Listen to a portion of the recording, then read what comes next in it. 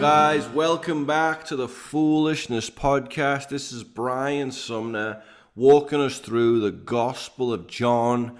I have a couple of interviews coming up for the next few episodes. We'll take a bit of a break between chapter 1, chapter 2, but I hope you've been encouraged. And if you know me, as I believe, as with most believers, the most important thing is the Word of God. And so while there's all these great podcasts out there or great books, the most important thing is, do we know and understand God's Word? And are we living by it? And so as we get into John today, we finished off last week with verse 17. How the law was given through Moses. How the Old Testament brings us the law and the prophets. But in Jesus Christ, how we now have grace and truth through Christ. Yes, that was there in the Old Testament, but we see it now in the person of Jesus. And this was all about how he fulfilled this. And so most people generally, when they finish John's prologue from John 1:1 to 1:18, they end with verse 18, but we finished last week looking at verse 17. Because this week, I wanted to take a bit more time unpacking 18, and we'll finish up chapter 1 of John today. But there's just some amazing things here. First of all, is that we see in John 1 and 18, we've heard this prologue, we've heard from the Apostle John, and there's this saying, no one can see God and live. And the issue is that many Muslims, many Jehovah's Witnesses, many Unitarians, who oppose the doctrine of the Trinity, they use this idea that no one can see God and live to say, well, Jesus is not God. Why? Because Jesus walked among men. Jesus walked the earth 2,000 years ago for 33 years. So if no one can see God and live, yet many people seen Jesus, how can Jesus be God? And verse 18 reads, no one has ever seen God, the only God, who is at the Father's side. He has made him known. And generally these challenges to this idea are thrown out at people while preaching on the street or even in the midst of debates. And so we have to ask ourselves, if this was recorded 2,000 years ago, how did the early church deal with this? How have believers, theologians, well-educated scholars handled this idea since then? Well, in context, this verse is just part of John's primary narrative. Because since verse 1, who has John been setting up? Jesus. He's been setting up Jesus, whom John has named as the Word, who is the Word personified. And so now he is telling us that this Jesus, who is the Word and was God, has been clearly seen. So while verse 18 is the end of John's prologue, how did he start it? He writes, in the beginning was the Word, and the Word was with God, and the Word was God. And notice what John did. He presented the Word to define it as though it was separate from God. John uses God as a personal preference because in the Greek it's articular, because it's accompanied by the, and so it's defining God. But secondly, God is presented in John's first sentence as separate from the Word, meaning John wants us to hear about the Word first and then about God. He wants us to hold two trains of thought when starting, two separate ideas. Are you following me? The Word and God. And John is launching his gospel this way, remember now, and he hasn't told us yet who is the Word, or even who God is. But he just gives us these two trains of thought, the Word and God. And what does he do next? Next, he moves on to say, and the Word was God. And this isn't a personal preference now. This is a qualitative reference. What do I mean? John is saying that there's the Word and there's God. Then he states clearly that the Word was God, divine in quality, the same as God. How can John define them as separate but the same? Well, John 1:14 later tells us that the Word became flesh and dwelt among us.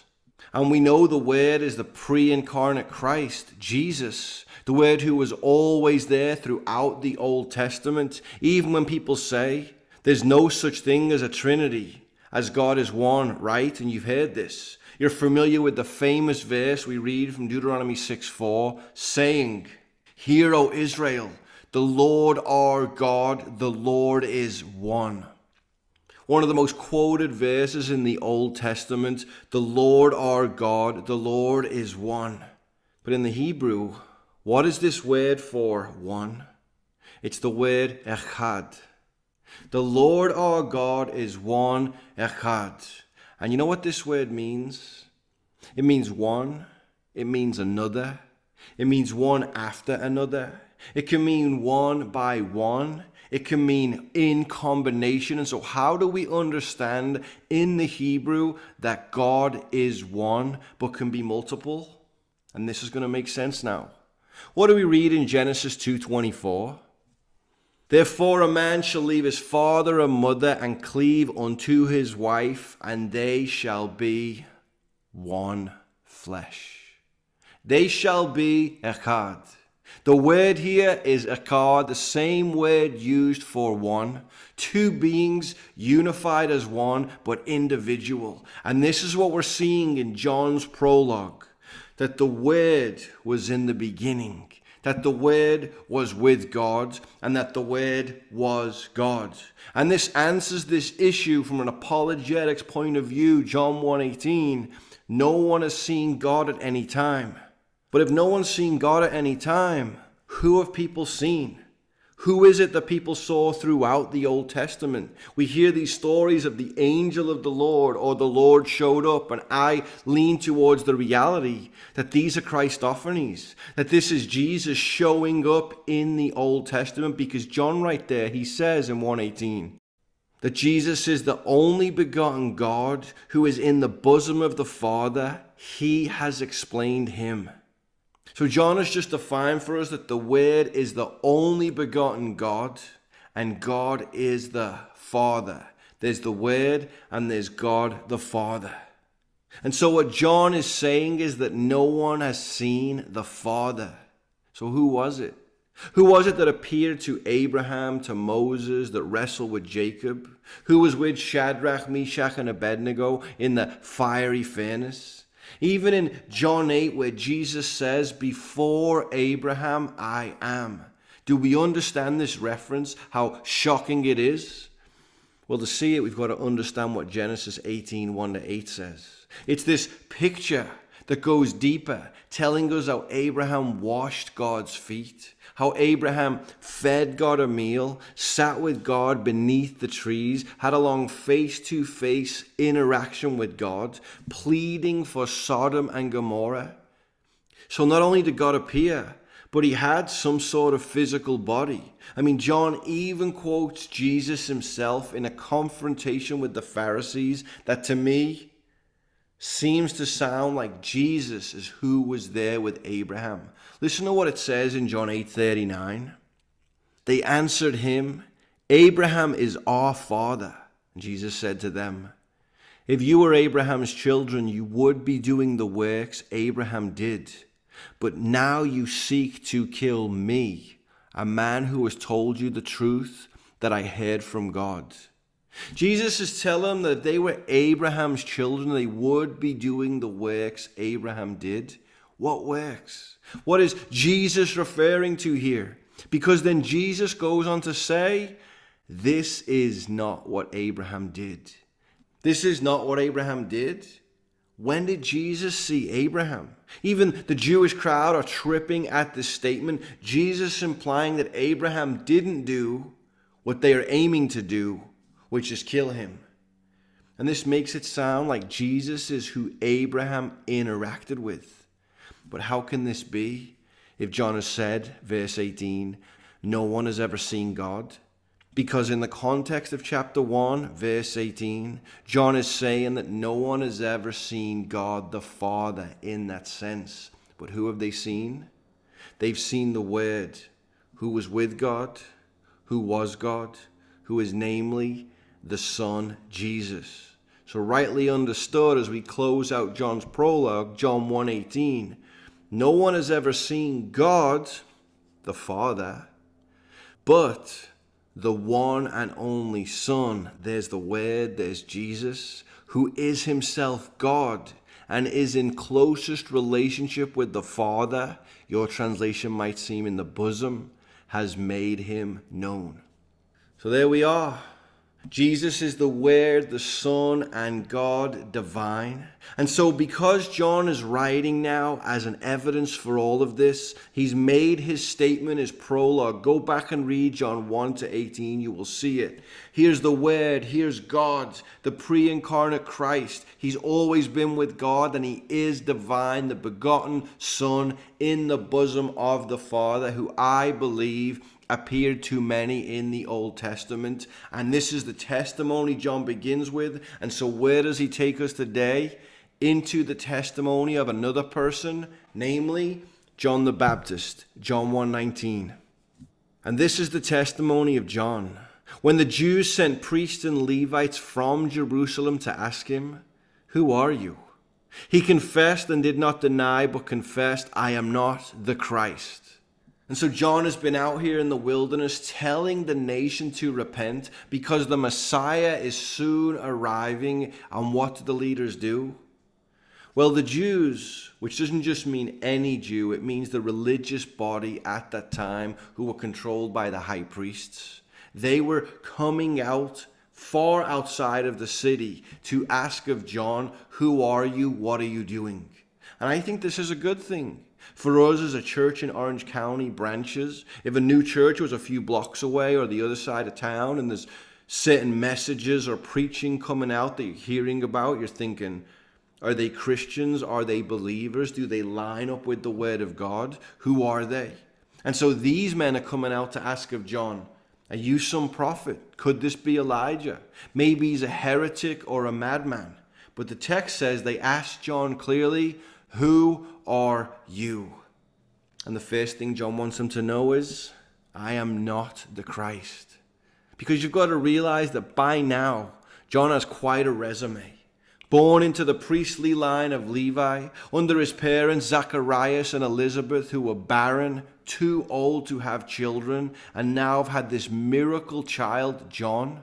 John's father was visited by an angel and made mute up until John's birth. And let's not forget that God himself gave the name John. Verse 21 reads, and they asked him, "What then? Are you Elijah?" He said, "I am not." And the reason they asked this shows you just how serious they are. Because prior to this, 400 years prior, the prophet Malachi was speaking for God when he told Israel in Malachi 4:5, "Behold, I will send you Elijah the prophet before the coming of the great and dreadful day of the Lord." So if John really was this forerunner, the one who made the path straight, as the forerunner, he must be Elijah. That's what Malachi said. That's what the prophecy has told the nation. Yet John responds by saying what? I am not. So again, as many challenge this in Scripture as this supposed contradiction, are we as believers missing something? Well, what did the angels say of John in Luke 1:16 to 17? And he will turn many of the children of Israel to the Lord their God, and he will go before him, that's the Messiah, in the spirit and power of Elijah. So is John the physical and literal Elijah? No. But in the same spirit and power, meaning office and ministry and evangelistic anointing of Elijah, yes. And I do believe that this is also a foreshadow that could Elijah possibly return to the earth before the dreadful day of the Lord? The verse does say before the coming of the great and dreadful day of the Lord, which would be when the final timeline of human history closes. So probably next week for all we know, amen? Plus the Bible says it's appointed man to die once and then judgment. And to my knowledge, the only two people in Scripture who have not yet died are Enoch and Elijah. So if we want to be specific, they both need to die before they are judged, amen? And I'm sure that gets your wheels turning. If you hold the view that the two end-time prophets are physical, literal people, could it be Enoch and Elijah? Many think so. because they haven't died. And if people also accept that Jesus is Lord and Savior, then they have to accept that John has come in the spirit of Elijah. Jesus himself in Matthew 11:14 says, if you are willing to accept it, he, that's John, is the Elijah who was to come. And so the religious leaders go on. Are you the prophet? And he answered, no. What they're doing is going down the list of prophecies about who this man could be. Because remember, these Jews who have come out to them have to give a word back to the religious leaders about who this rowdy troublemaker in the wilderness could be.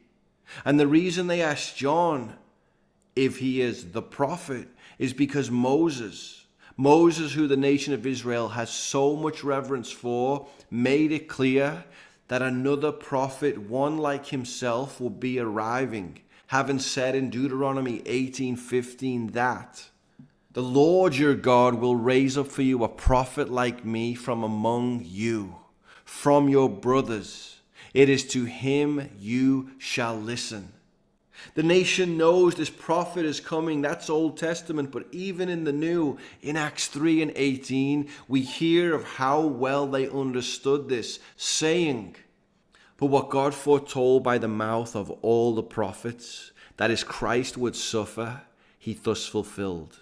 Repent therefore and turn back, that your sins may be blotted out, that times of refreshing may come from the presence of the Lord, and that he may send the Christ appointed for you, Jesus, whom heaven must receive until the time for restoring all the things about which God spoke by the mouth of his holy prophets long ago. Meaning this is all coming to fruition before their very eyes. Verse 22, Moses said, the Lord will raise up for you a prophet like me from among your brothers. You shall listen to him in whatever he tells you. Kind of amazing, right? In whatever he tells you. Moses has given you the law. We have the prophets, but whatever this man says, that is what goes, especially when you realize that Jesus came to fulfill the law and tell us to love God with all our heart, soul, and mind. Love your neighbor as yourself. The law hangs on these two commandments. But Moses goes on. And it shall be that every soul who does not listen to that prophet shall be destroyed from the people.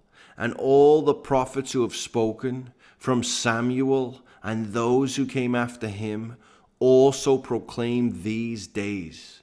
You are the sons of the prophets and of the covenant that God made with your fathers, saying to Abraham, and in your offspring shall all the families of the earth be blessed.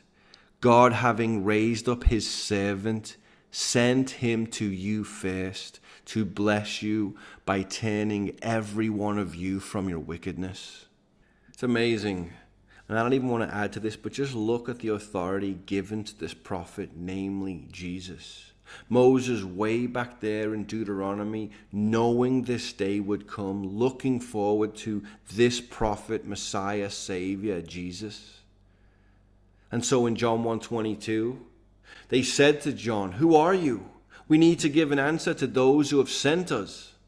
They ask again. And as we noted earlier, John could have said so much about his lineage, so much about the prophecies, but he didn't. And here's what's crazy. In terms of what we know of John, what do we even know? Jesus said in Matthew 11:11, truly I say to you, among those born of women there has arisen no one greater than John the Baptist, yet the one who is least in the kingdom of heaven is greater than he. So what was it about John the Baptist? I mean, of what we can tell, was John this great leader when you compare him with Abraham or Moses, David or Joshua? Did John carry crazy influence like Joseph or Daniel? Did he win all these wars like so many of Israel's kings? Did he have all of this wisdom as we read about King Solomon? I mean, we don't even know if he was educated, what level of understanding this man had. And he wasn't known for his wealth, for his kingdom, for his legacy. In fact, all we know is that he lived like a homeless nomad out in the Judean wilderness. Yet Jesus said, there is arisen no one greater than John the Baptist. So what did John do? He just lived his call. He got his marching orders and partook of his ministry. And can I tell you, for all of us listening, myself included, there's nothing greater than for you or I to step into what God has called us to. I mean, we often think about the words we long to hear as we see the Lord face to face. Well done, good and faithful servant. And friends, that's exactly what we should be thinking. Simply focused on him, not laboring in vain or storing up treasures for ourselves here, where there's rust and the moth can destroy. Because even though John the Baptist has this mighty call, as the forerunner making the way, anointed for that purpose, he doesn't have my call. He doesn't have your call. You're the one anointed to be you. I'm the one anointed to be me. Or John, as it was simply put in Luke 3:2, that during the high priesthood of Annas and Caiaphas, the word of God came to John, the son of Zechariah, in the wilderness, and he went. There it is. The word of God came to John and he went, and he had childlike faith, and he fulfilled his course. Let us ask and challenge ourselves in 2023 as the world is upside down and people are freaking out. What must we do? Hear the word of the Lord and go. Go. This childlike faith, go into all the world as John went into all the region around the Jordan, proclaiming the baptism of repentance for the forgiveness of sins, as it is written in the book of the words of the prophet Isaiah. Guys, it's simple and amazing, and I hope you're getting stirred up. John 1:2. What do you say about yourself? Because they've asked John all these questions about Elijah and the prophet and so forth. So John, tell us then, who are you? If you're not the Christ, then think about it. Who doesn't like to talk about themselves? Who doesn't like to explain their situations, whether good or bad? John, this prophet of God, who I believe is the high priest of that day, rightfully so. What does he say in verse 23? Oh, you want to know who I am? I am the voice of one crying out in the wilderness. Make straight the way of the Lord, as the prophet Isaiah said. Who am I? I'm a vessel. I'm a part of the body of Christ. I'm an eager servant, content and ready for each day's daily bread. John is actually replying to them with scripture. And this is a good place for us to realize. Consider where we are right now, 2023. We're living in a time where this whole celebrity preacher thing is blowing up in people's faces. Churches that are filled with people who look the part, who were given platforms so early because they talked the right way, gave the right sound bites, had the right charisma, drive, or connection. Even just the other day, I was listening to a podcast where a couple of guys up in LA were discussing the whole Carl Lentz and Hillsong explosion. And they were saying it's really, sadly, partially, the people's fault. Yes, new believers are attending church or being brought there and there's hype. But for real believers who should be solid, they're getting these messages sometimes that are about an inch deep. And it's all these sound bites and practical and motivational. And they're saying, look, we have the stage and the bells and the whistles and we're just like the world. And guys, there's nothing wrong with playing certain instruments, having a mega church, doing all of this. But the call is to make disciples, not just be celebrity preachers. The Bible says we're not to think of ourselves more highly than we ought. Because when they asked John this, what did John say? I am the voice. You want to know who I am? I am the voice. And how practical and healthy would this be if we made that our ministry? We are just voices. We are pointing the way. We are shining the light towards Jesus, the very same one that John was making the way straight for. And church, for you and I to inspect our fruit, do a little bit of inventory. Where are you in life for the Lord? Are you a voice? Are you shining the light to the King of Kings and the Lord of Lords? Or if we hold ourselves accountable, how many of us have gotten distracted How many of us have given birth to things that were not of the Lord or chased things not of God? Because if you gave birth to it, you have to feed it. But see, John knew his call. He heard God's voice. He was submitted to it. And a lot of you might have all kinds of chaos in your life because you're not just a voice. You're distracted. You're focused. You're caught up in all sorts of things. And it's true. John wasn't just a voice. He was the voice. The last Old Testament prophet, we could say, who's preaching this way from the old into the new. And in verse 25, they asked him, then why are you baptizing? If you are neither the Christ, nor Elijah, nor the prophet. Okay then, John, why all the commotion? Why are you proclaiming something or the being someone? And if you are not, then why is this going on? What authority do you have to baptize? And we just did baptisms this past week at the beach, Sunday. And the reality is, if there was a crew next to us who were baptizing, I'd be asking the same question. Oh, what church do you attend? What do you guys believe? You're believers like us. I mean, you're performing these ceremonies. What are you doing? And they're asking John, by what authority are you doing these things? And in verse 26, John answered them, I baptize with water, but among you stands one you do not know, even he who comes after me, the strap of whose sandal I am not worthy to untie. And notice John's disposition here, his reverence for Jesus. He says, among you stands one you do not know, meaning he is here. I'm the voice telling you even now, get ready because he is here, humbly saying that John, who they're all coming to see, who's bringing in the crowds in droves, me, I am unworthy to untie his sandals.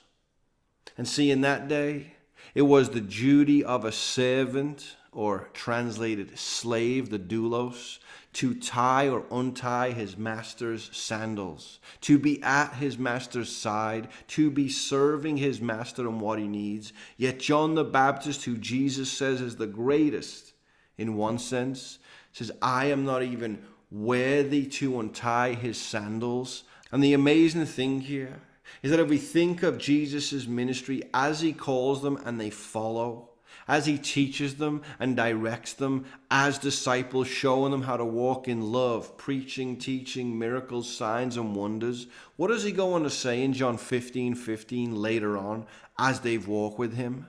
He says, no longer do I call you servants, slaves, the doulos. For the servant does not know what the master is doing, but I have called you friends. For all that I have heard from my Father, I have made known to you.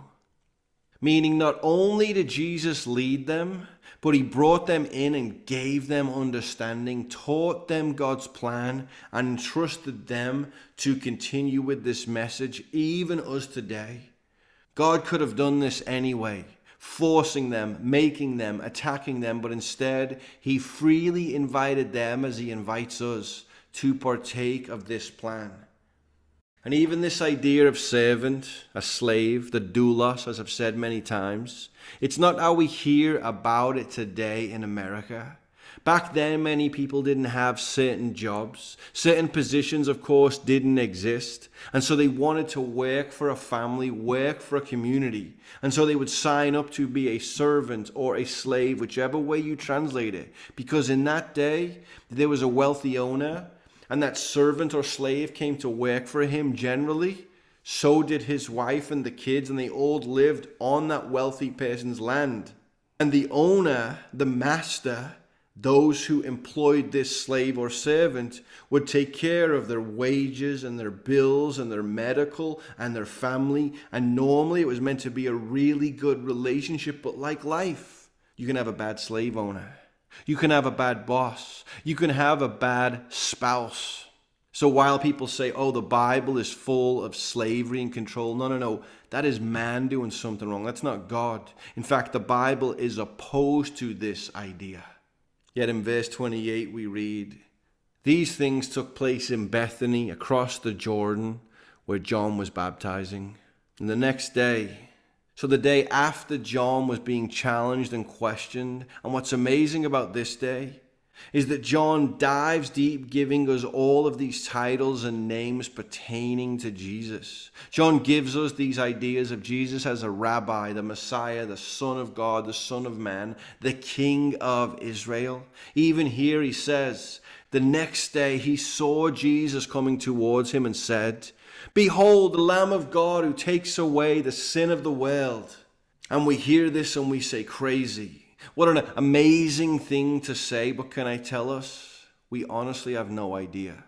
Can we really imagine what it must have sounded like for John to be proclaiming this? A prophet, a religious leader, a voice out in the wilderness, in the spirit of Elijah, proclaiming, "Behold, the Lamb of God who takes away the sins of the world." Because this proclamation would have made the hairs on people's necks stand up. It would have caused people to stop and pay attention, because the lamb was a sacrificial animal for the Jews, and it was slayed, killed, its blood was shed so that their sins might be forgiven. And so Jews were very familiar with this term, even as young children. But even as I said in the last episode, that the blood of the lambs did not put away sin. They simply pointed forward to the day when God himself would provide the sacrifice, when God himself would provide a lamb that would finally take away the people's sin. And it wasn't that every person's sin would be forgiven in the Old Testament, meaning everyone is forgiven because they sacrifice lambs. It's that Jesus' perfect sacrifice makes a way for all who offered those sacrifice, gave those sacrifice, proving they really believed, trusted, and repented to God, would be forgiven through Christ's sacrifice applied to their lives hundreds of years later. Again, Jesus is outside of time. And you may say, what do you mean? How come the lamb in the Old Testament didn't atone? Well, it wasn't really about the lamb, but more about the person's faith and obedience in this process, proving that they trusted God. And the fact that they were offering sacrifices proved that.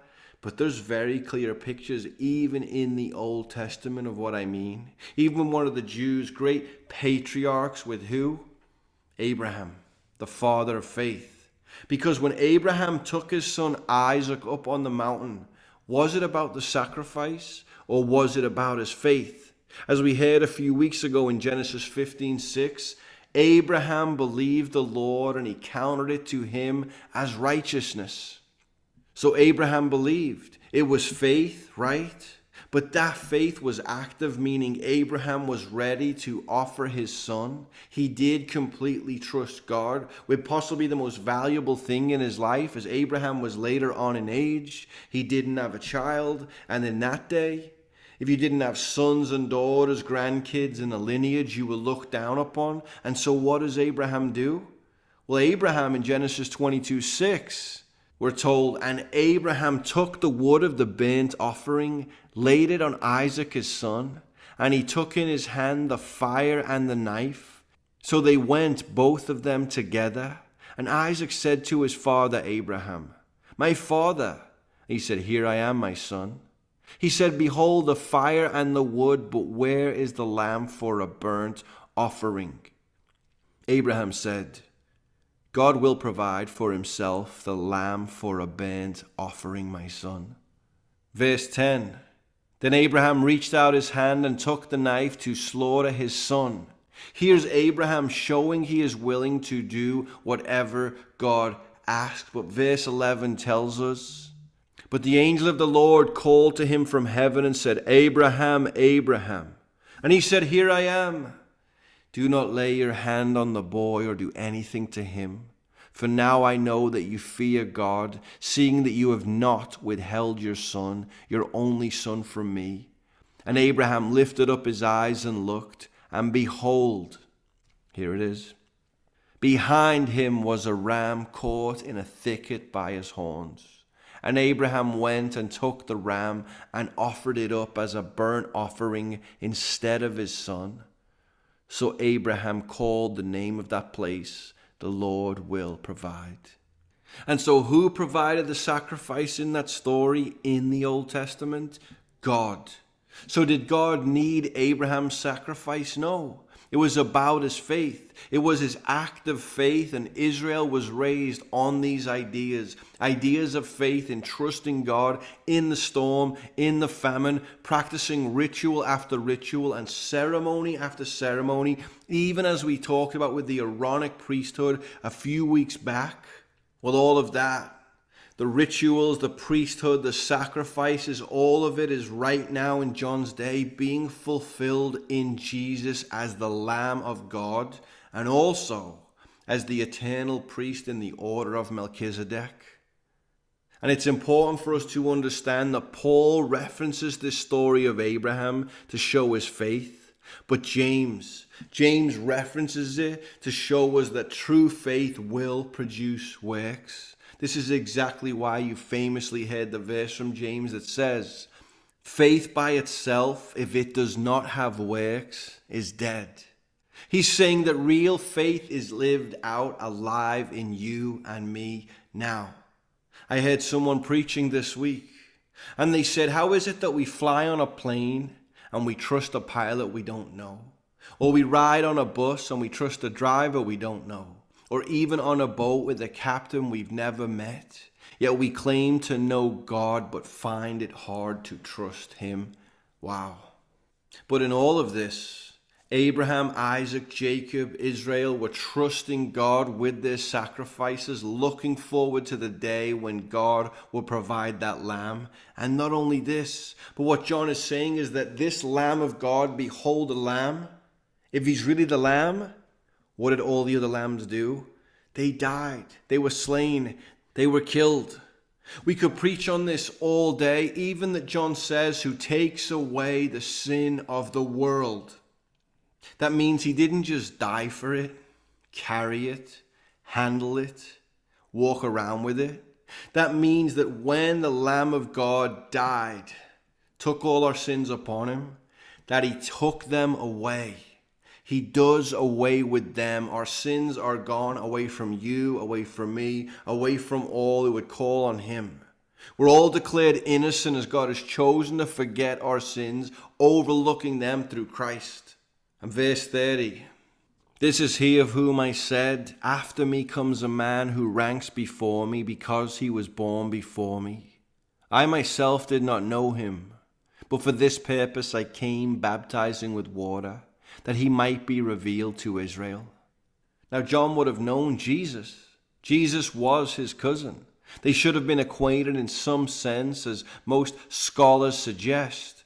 Mothers were related. Surely they interacted in some sense in 30 or so years. But even though John was born a few months prior to Jesus, Jesus has always existed, is eternal. And so John is presenting him as Messiah, Savior, as he that is above all, holy and God. Verse 32, and John bore witness, we're continuing John's testimony, I saw the Spirit descend from heaven like a dove, and it remained on him. I myself did not know him, but he who sent me to baptize with water said to me, that's God speaking to John, he on whom you see the Spirit descend and remain, this is he who baptizes with the Holy Spirit.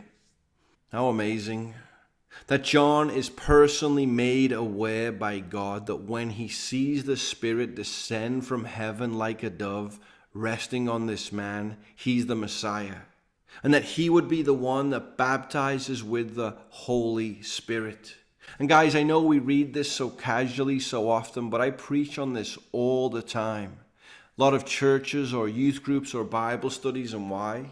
Because I believe we're lacking in the area of understanding one of the primary things that Jesus came to do, which was bring the Holy Spirit's presence to all believers, to fulfill the prophecies of God that one day his Spirit would dwell in his sons and daughters. What do I mean? See, in the Old Testament, God's Spirit dwelt on people at certain times. They were anointed, called, set apart. But now, since Christ, because of his death and resurrection, we have access to the Father. And when we confess Jesus as Lord, we receive the Holy Spirit, are full of the Spirit of God, are sealed with the Holy Spirit, and continually filled over and over, as we see in the book of Acts. Meaning that the Holy Spirit is here with each and every one of us once we believe we're born into God's kingdom, and now we have that anointing, that empowerment by him. And verse 34 says, "And I have seen and bore witness that this is the Son of God." Another affirmation of what was said in John 1:18, that this is the Son of God, the Son divine. And so now we venture off into another day, a third day in John's testimony, where we see John's own disciples humbly told by John to follow who? Jesus. Verse 35 reads, "The next day John was standing with two of his disciples. And he looked at Jesus as he walked by and said, 'Behold the Lamb of God.'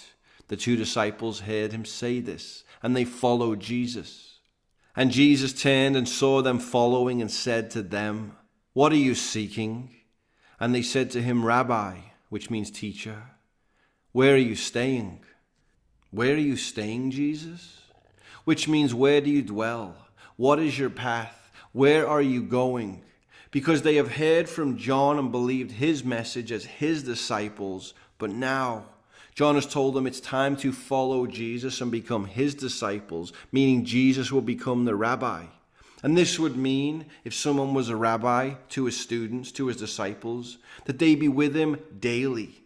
They'd spend the day with him, the night with him. They would mirror him. They'd learn what he says, learn what he does, go where he goes, proclaim like him, learning his teaching, which is known as his yoke. That's a teaching. That's what it would mean in that day. Even the famous saying, "May you be covered in the dust of your rabbi." They would stay so close to the rabbi that even the dust as he walked would get on them. And in verse 39, he said to them, "Come, and you will see." So they came and saw where he was staying, and they stayed with him that day, for it was about the 10th hour. So Jesus is down. "I'll teach you." And they're having no education that we know of, which generally means that by the age of 13, if you were that bright, if you were that smart, if you'd have memorized so much of the Old Testament, what is written, then rabbis would have pointed you out, would have said, "Hey, follow me." That's what they would say. "Follow me. I'll be your rabbi." It's like getting a scholarship to somewhere, but we don't see that here. We just see Jesus calling them. And what's amazing about this verse that you may not have heard is that the author is pointing out this all happened at the 10th hour. Why is this significant? Because we've just heard how John the Baptist was standing with two of his disciples. And what are we going to see? That one is Andrew. Who's the other? Who's the other, and why would the 10th hour, meaning 10 a.m. by Roman time, be significant? Because scholars will say that one disciple was Andrew, and the other is John, the author of the Gospel of John. And the fact that he doesn't mention his or this person's name, as John never mentions his own self, just saying the disciple whom Jesus loved. The fact that he knows the time is that he's giving us part of his testimony as he went from being John's disciple to being Jesus' disciple. And what did it take? It took the Lord saying, "Come and see." One of the two who heard John speak and followed Jesus was Andrew, Simon Peter's brother. He found his own brother Simon and said to him, "We have found the Messiah," which means Christ. And I know we mentioned the Holy Spirit just a minute ago, but what is the Spirit descending upon Jesus showing us? Well, this term Messiah or Christ, it means anointed one. That someone has been anointed for a reason. Even as we see people set apart and anointed for the calls, this anointed one, this Messiah, this Savior, Jesus. And he brought him to Jesus, that's Simon. Jesus looked at him and said, "You are Simon, the son of John. You shall be called Cephas," which means Peter. And here's Jesus renaming Simon, Simon Bar-Jonah, the son of John. And he's been called this up until this point, but now Peter, which means rock. This given name by Jesus will be a picture from the outset of the kind of life Peter would live following after the Lord. And it's clear, guys, that he was a rock. Not just the foundation of the early church, but even in the way he even endured direct discipline from Jesus. Even being challenged from the Father on the Mount of Transfiguration. All the time Peter was depending upon his flesh, trying to do things in his own strength, missing it until he was dependent upon the power of the Holy Spirit. And we can't miss this point. How did the disciples lead people to Jesus in this sense? They heard of the Savior, the Messiah that people were familiar with, and they simply said, come and see. Come and see. Come and see who Jesus is. The Savior, the Messiah, the one that God has sent.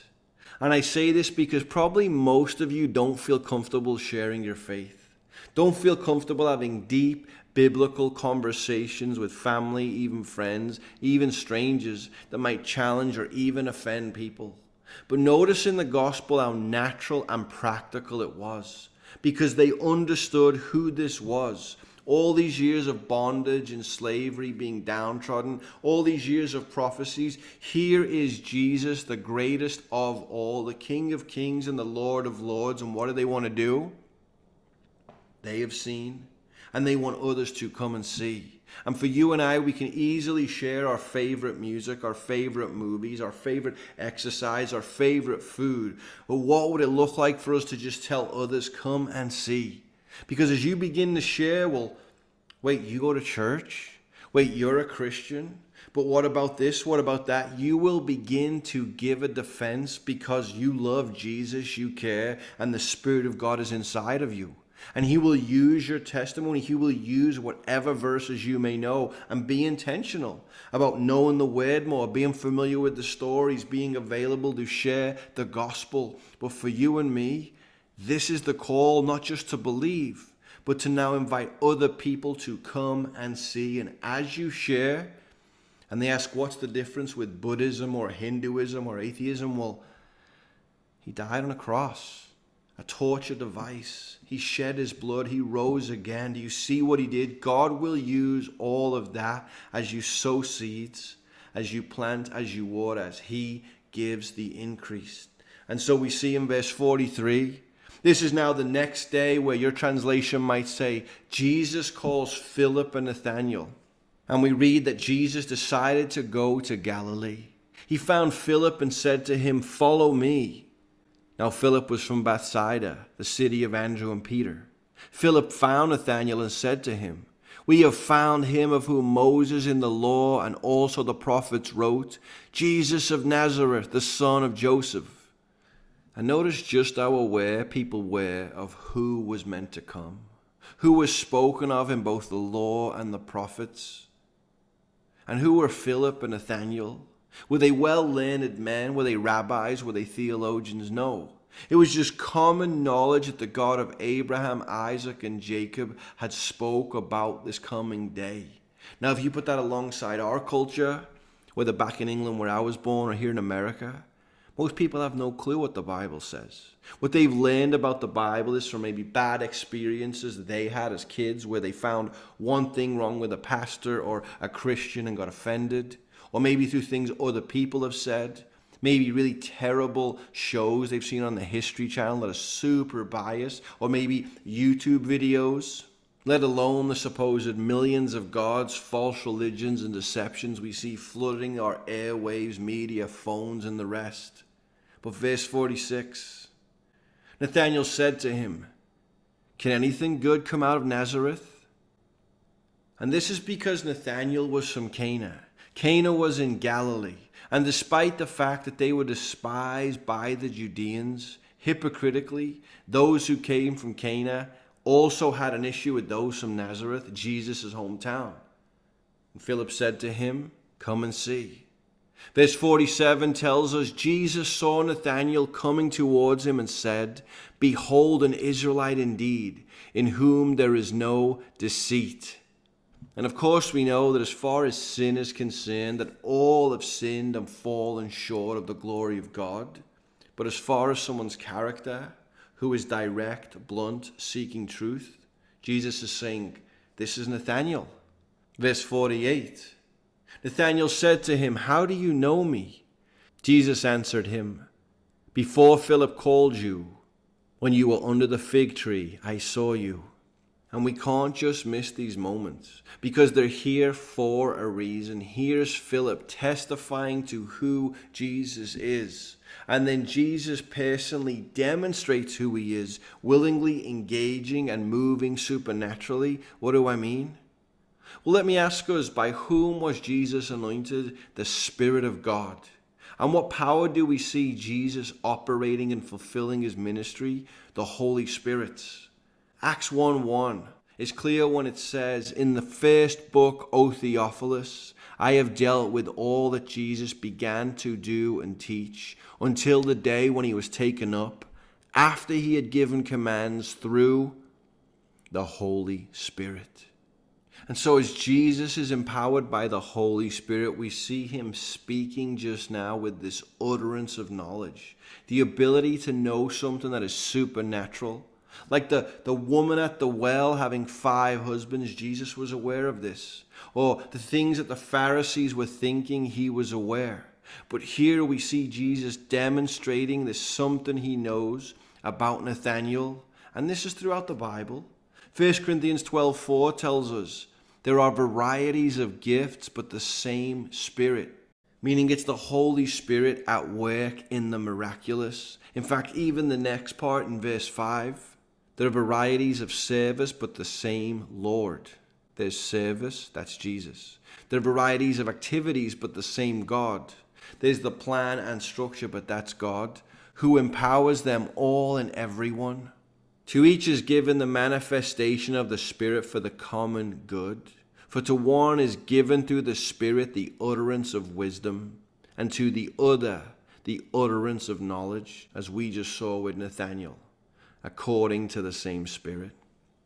Verse 49, Nathanael answered him, "Rabbi, you are the Son of God, the King of Israel."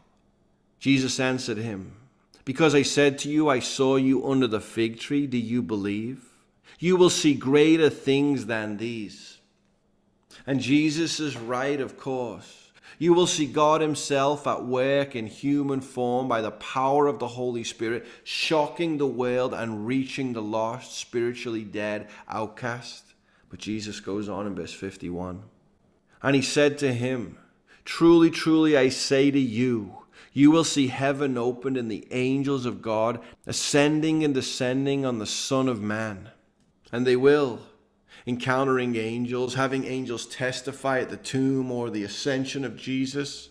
But is this possibly also a reference to Genesis 18:12, where Jacob dreamed and saw a ladder coming out of heaven, with angels going up and down?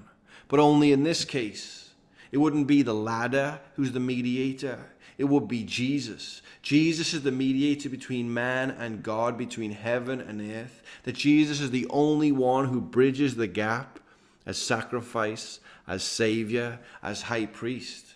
And note the term Jesus used here, the Son of Man. He used this more often than any other reference when referring to himself, using it over 80 times, and this is a messianic term. It's based on these profound verses from Daniel 7:13-14, speaking of these dreams and visions that Daniel had. And as we read this, just consider what is happening, what has taken place, a real event.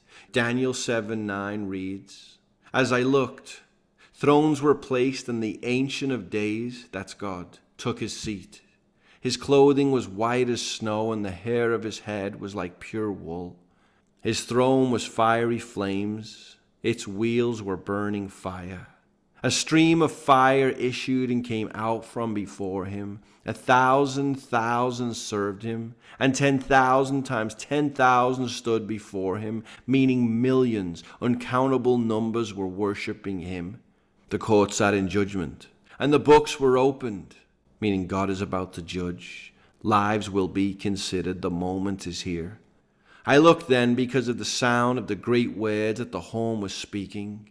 And as I looked, the beast was killed, and its body destroyed and given over to be burned with fire. And for the rest of the beasts, their dominion was taken away, but their lives were prolonged for a season and a time. And just look at this. How easily those who oppose God are done away with, dismantled, destroyed like nothing. Verse 13. I saw in the night visions. So we've had Ancient of Days, and now we're going to the Son of Man, the term Jesus used. And behold, with the clouds of heaven there came one like a Son of Man. And he came to the Ancient of Days and was presented before him. And to him was given dominion and glory and a kingdom, that all peoples, nations, and languages should serve him. If you're looking for the purpose and goal of life, that's it. To serve God, to walk with him, that's your reason for existing. All things made by him, for him, through him. His dominion is an everlasting dominion which shall not pass away, and his kingdom one that shall not be destroyed. What a picture. Clear as day. God the Father, God the Son, judgment, destruction, mankind for all eternity. And so where do we end on this? Well, this really isn't the end. This is just the beginning. We've just heard from John the testimony of both John and John the Baptist about Jesus. We've also heard from Philip and Nathaniel and others, all testifying about who Jesus is. And this idea of the Son of Man, used over 80 times, referencing the Old Testament, that Jesus would be before the Ancient of Days, God the Father, God the Son, and that Jesus has all authority. That the books were opened and many are going to be judged guilty, but many innocent. Let me ask you, if your book was open today, if you stood before the Ancient of Days, are you guilty without Christ? Or are you declared innocent because of the blood of the Lamb? Behold the Lamb of God who takes away the sins of the world. Have you repented? Have you trusted? Have you believed? Have you confessed your sins and received this eternal life through the grace and mercy of God? Thank you, Jesus. Maybe that's you, and today you need to get right. John 1:1-18, all about the Word being God. Then we heard today about the Lamb of God. We heard about God in the flesh, the perfect sacrifice for you and for me. Maybe you've messed up your life. Life's been crazy. You've done all the wrong things. But if you were to die today, where do you go? Do you believe? Maybe that's not you and you're just encouraged and you say, wow, Brian's really preaching right now and encouraging people to repent. Well, amen. Maybe for you and me, we need to start inviting people to come and see, to share our testimony, to testify, to point the way, to be a voice, not be distracted of some things. You see, the Old Testament is a story of God, of course, and man, but it's a story of idolatry. We're distracted by all these things. We're caught up in all these things. I'm going to have a few testimonies coming up the next few weeks, next few episodes. But between chapter 1 and chapter 2, what if you were to take what we've heard today and say, Lord, I'm going to invite people to come and see. I'm going to pray for the Spirit of God to convict and save others as I step out like John the Baptist, willing to proclaim. God, I just thank you for your sons and daughters today, that those who need to hear your voice, that you, Jesus, have said, my sheep hear my voice and they follow me. That people would even repent while listening to a podcast and put their faith in you, in your blood, that you're alive today. They'd confess, trust, and believe. And for us, Lord, those who already believe, we would share you like the God that you are. We would proclaim you like the Lord and Savior of our lives that you are. We thank you, God, for the cross, the blood, that you're alive today, and that we can go in your name and proclaim by the power of the Holy Spirit. Guys, Thank you for tuning in. This is available on YouTube. More people listen on the podcast than YouTube, but hey, like, share, subscribe, get it out there. Thank you for those of you who pray for the ministry I'm doing. I've been traveling like crazy. I'm going to Europe real soon, possibly Japan. But thank you guys for praying, for partnering. I raise full-time support as well. I couldn't do any of what I do without the support of others who believe and trust.